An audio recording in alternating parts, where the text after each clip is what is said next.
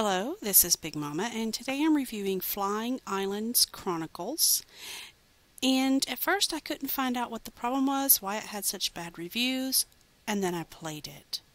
It doesn't ask to change who you are at any point in time. It just automatically filled that in for me. I didn't fill it in for me. You are going to have to turn the music off constantly and adjust your sound constantly. Let me just show you what happens.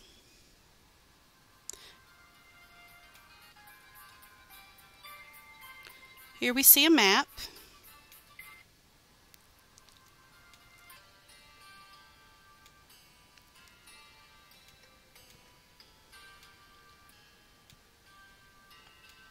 Alright, now that I have the music down, let me tell you what just happened. On the map you could see a blue banner right around here. And when I get out of this level you'll see it again. And the bird flying. The bird flying is introduction. When you hit play before you go to the map, you will see the introduction, and it's a long story as most games go. And then you hit play to go when you're on the map, and then it shows you the introduction again. But you do have the chance to skip it, so that's not a big deal. Then you play a level. Now this level is fairly simple. It's pretty obvious what to do. You can't go past anything. You do have boundaries, but you can.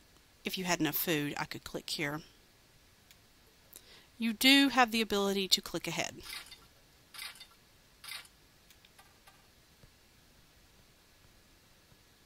Now I want you to note, I have not spared a single second of time.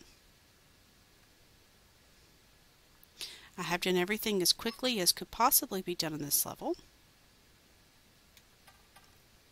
I can't go further without removing these obstacles.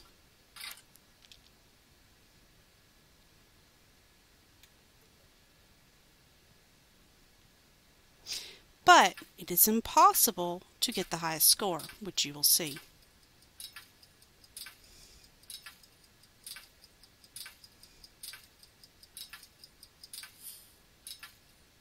See, there it went. If you do not let this finish, it will not show the flag here. And now when I hit play, there's no place else to click. I can't click somewhere else. There's not another level.